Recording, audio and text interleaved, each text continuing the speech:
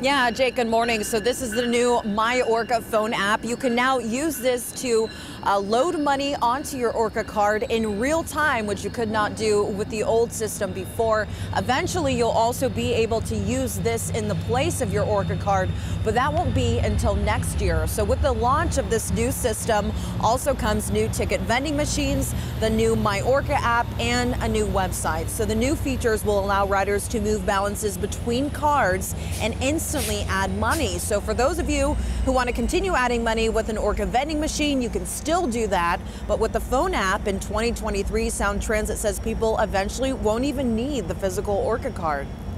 You will now get more real-time functionality with the system. So when you put money in your ORCA card, it will show up right away. We're also going to have a smartphone app, and eventually down the line, you're going to be able to use your phone to tap to pay.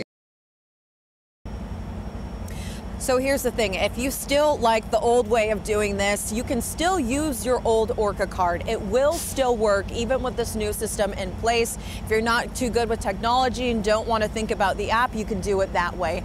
But if you do want to use the automatic function where you can load money in real time, you're going to need the app, and you're going to need to sign up on the website as well, the new website. So if you would like a link to that, all you have to do is text the word ORCA to the number on your screen, 206-448-4545, and we'll send you a link. Live here in Auburn, Kira Alfallen, King 5 News.